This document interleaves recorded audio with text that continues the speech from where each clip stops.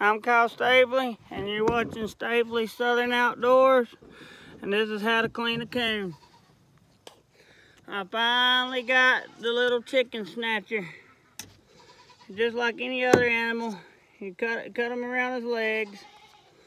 Actually, if you want to, you can take your bigger knife and that or pop his legs, or if you got some boat cutters, do that, but I'm just gonna do it this way. I shot him with 30. That might have been a little bit overkill, but it's the only gun I had on me at the time. And you take and just cut him around his arms like you would a regular, like you would a deer, anything else. Just take and cut him around his arms on each side. You can take that leg if you want to and break it. But it's not wanting to break so easy. He's a tough old coon. And same thing with the other arm. I couldn't find my skinning set, so I had to use my regular everyday carry knife, and it's not very sharp.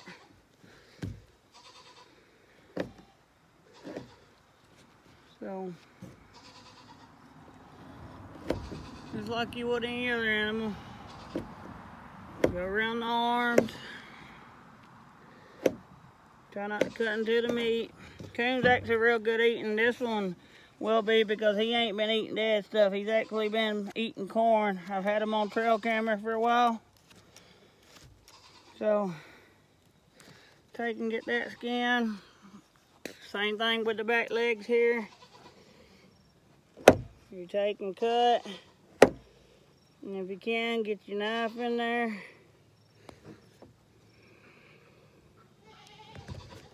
Like that.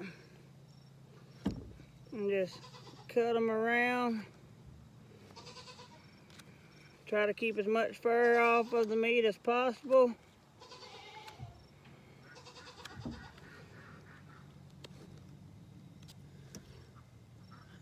And excuse the background, I got somebody come look at the weed eater right now, and I'm making a video.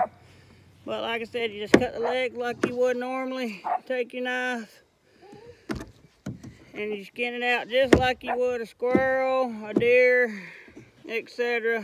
You just take and cut around that back leg, and then you keep on cutting around until you get it where you can start cutting up. Be careful not to cut the meat of it.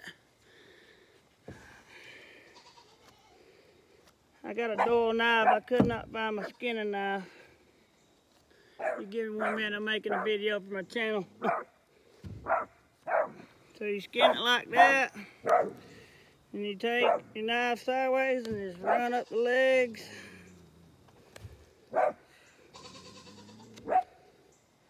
And then you basically skin it out just like you would a deer.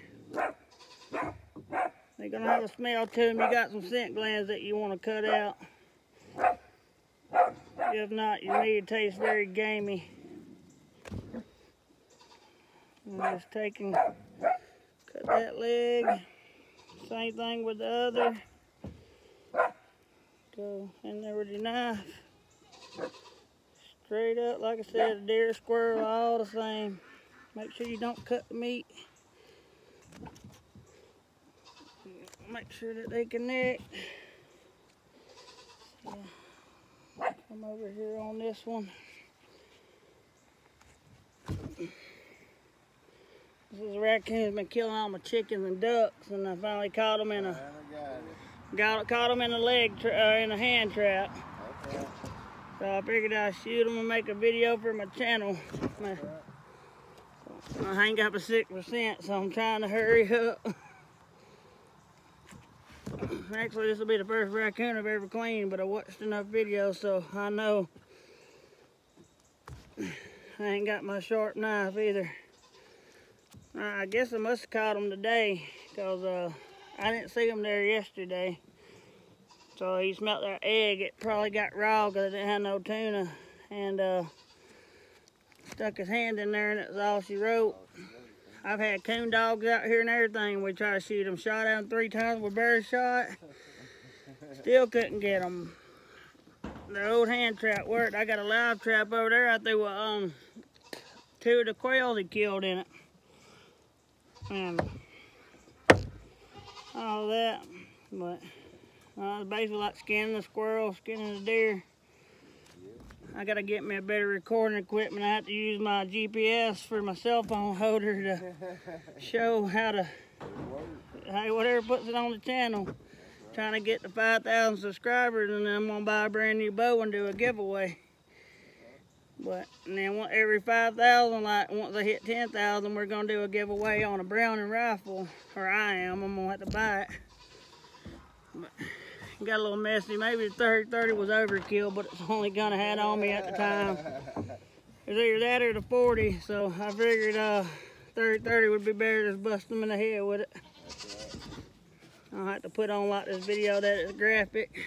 That way people know, hey, you know, he's cleaning a raccoon. My kids may not want to see this. I use gloves so I don't get it all over me, but basically you take that and you peel it. Alright, well I think a deer is a lot easier to clean than a coon is. He's pretty tough to clean. Trying to hurry up for my phone battery dies.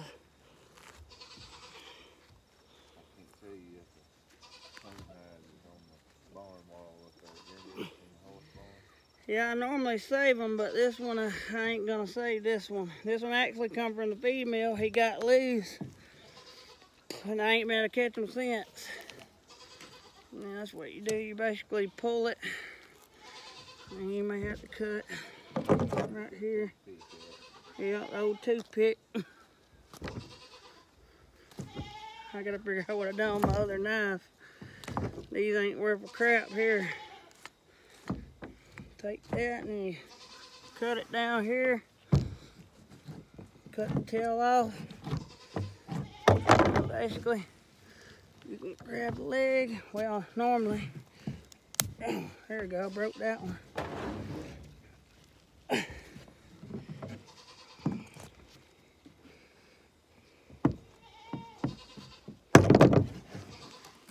we go. Try not to get none of that poop in there. I say that word because I try to keep my channel family friendly. Try to teach kids and all that. I try to teach hunting, fishing, and survival. And you cut the tail and basically take it and pull it all the way down.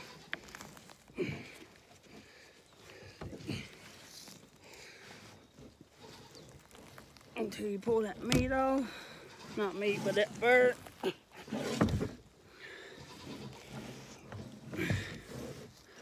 That's basically how you clean a coon. I'm not going to show no more of the video because, I mean, I'm sure everybody knows how to gut them.